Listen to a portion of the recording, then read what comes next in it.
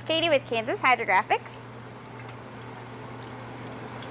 and we are here to show you our pink camo pattern.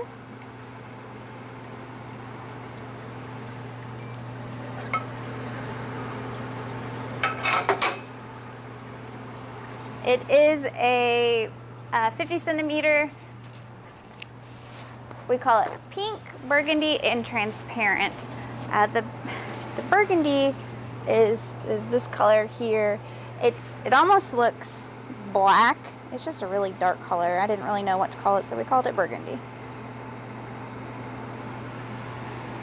And I'm just going to forewarn you, it is an extremely unusually humid day in October that we're shooting this video right now, and we are having some pretty significant difficulties laying this film on the water, like worse than July. It rained earlier and it's just muggy as all get out today. So there is some imperfections here. There's some air bubbles, but it should be fine. I think I can work around it. We're just dipping a speed shape, so we're gonna dip on a white speed shape.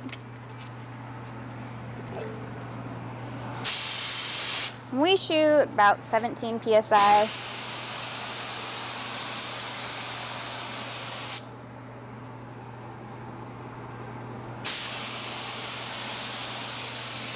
Well, I'm going to tell you now, there's going to be an air bubble on this dip because there's no way to get around it. But I'm not redoing this video for you guys because you'll get the idea. Might be able to wiggle out of it.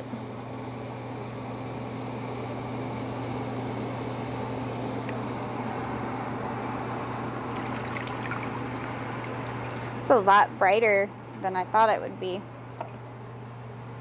And I just touched it with my glove and it's getting all sorts of goodness all over it. But you get the idea.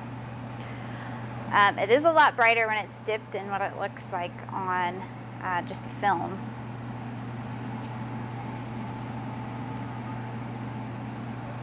Anywho, I mean, that's a good pattern. It prints well as long as it's not 100% humidity outside and you know what you're doing. That will be in the camo section, obviously, and that's at KansasHydrographics.com. Thank you guys for watching. We'll see you next time.